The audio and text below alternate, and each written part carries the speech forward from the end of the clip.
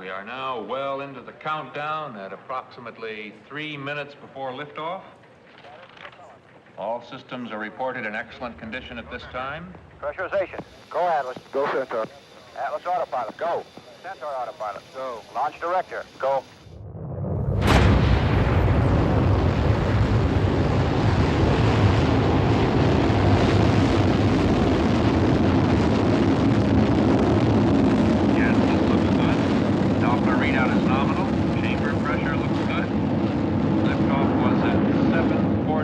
Pacific Daylight Time on an azimuth of 102 degrees.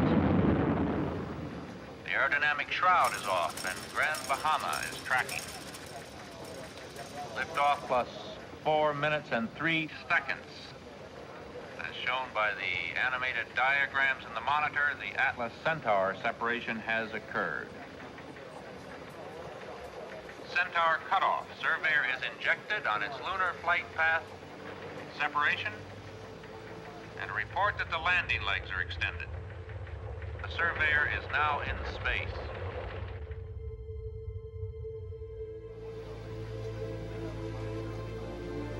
"63 hours after launch, Surveyor 1 was only 1,000 miles away from the moon, with the speed increasing as the moon's gravitational attraction beckoned. Vernier ignition, retro is now firing. Ignition looks stable. Falling steadily. 63,000 feet, 3,500 miles an hour.